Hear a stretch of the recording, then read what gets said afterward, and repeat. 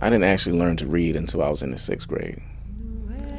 And once I learned to read, it just opened up my mind to limitless possibilities that I could do. So I wanted to become a criminal lawyer to combat all the social injustices that I witnessed in my own neighborhood, to just make a change in the lives of people who look like me, who talk like me, who came from the same background that I came from. Yeah, that was what I wanted.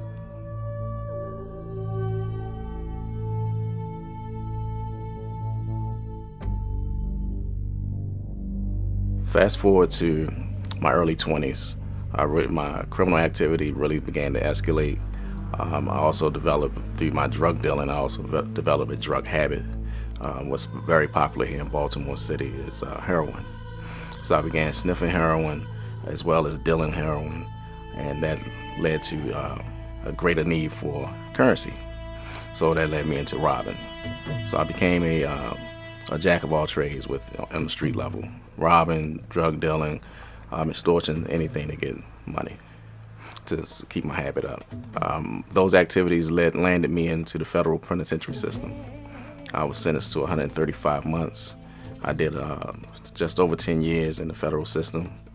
My whole trip in the federal system, I was behind the wall because I was considered high security. I built an impressive resume while I was away in prison for us with trades, teaching classes. I also became a master fitness trainer, HVAC, electrical, you name it. I acquired about 40 credits, college credits towards my business degree. And here I am in the halfway house with just a shirt on my back. So for the next 3 months, I went on interviews every day, including Sundays.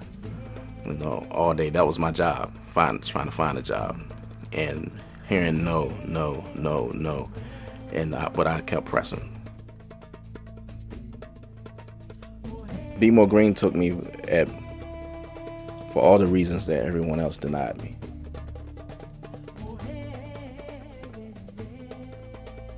You know, like I said, my resume was very impressive, but my criminal background was the barrier.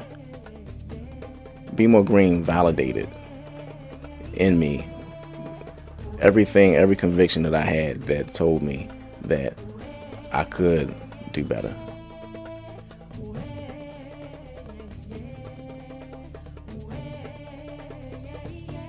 So I would work from 5 a.m. to about 3:30, 4 o'clock in the evening. And then I would go home and try to spend a little time with my stepdaughters.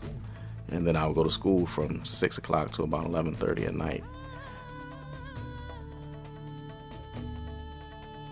Job training and support is important for people who are being released from prison, because it actually gives you, it makes you feel that you're necessary on so many levels, that you are wanted, and with a skill set that you can take on with you forever, and that you can in turn pass down and teach someone else. And that takes on a whole nother life of its own when you're teaching someone else.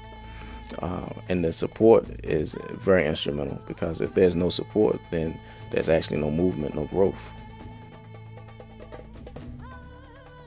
Every day that I wake up and I look at my wife and my kids, you know, and I can reach out, touch them, and hold them, and kiss them, and tell them I love them.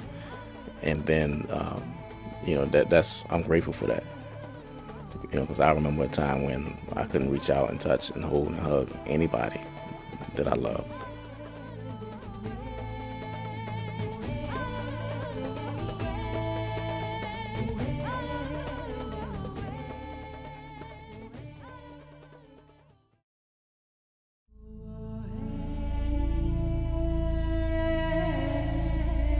What I know now that I wish that I would have known when I was young, that it's perfectly fine to be myself and to pursue the things that really my heart has a burning desire for.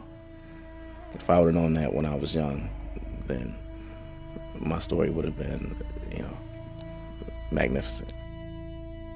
It's getting pretty magnificent now. It is. It would have been magnificent earlier.